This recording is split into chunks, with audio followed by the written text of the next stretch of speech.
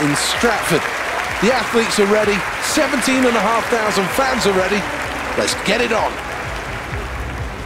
Well, there's plenty of quality in this field for the final of the 100 meters freestyle. Let's have a look at the start list.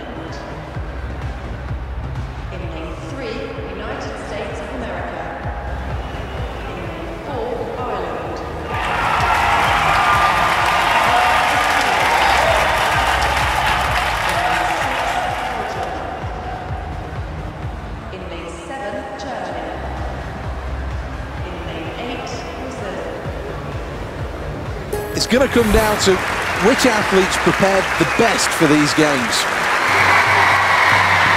Well, this athlete's a real showman, playing up to the crowd at every opportunity. I'll tell you what, the crowd are responding as well. How strong will this athlete be? Set.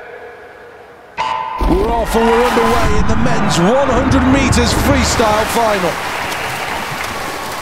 Back to the surface and we start to see the early leaders, the early glimpses of the leaders as now they emerge from the water.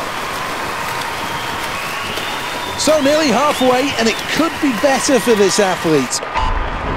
Well, not quite the timing on the kick that was required, but still just about hanging on.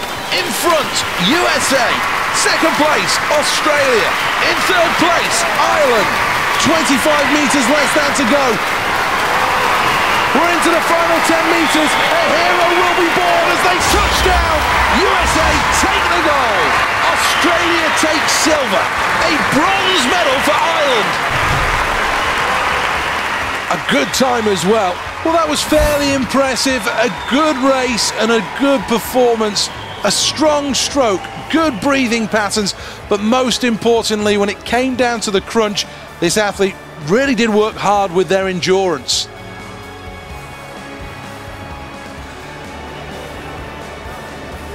That's a two-place improvement on the bronze medal in Beijing 4 years ago, and America have another gold. Second place and silver for Australia, matching the achievements of 4 years ago in Beijing. A good performance, but in the end not able to become the new Olympic champion. A bronze medal will cross the Irish Sea as Ireland finish in third.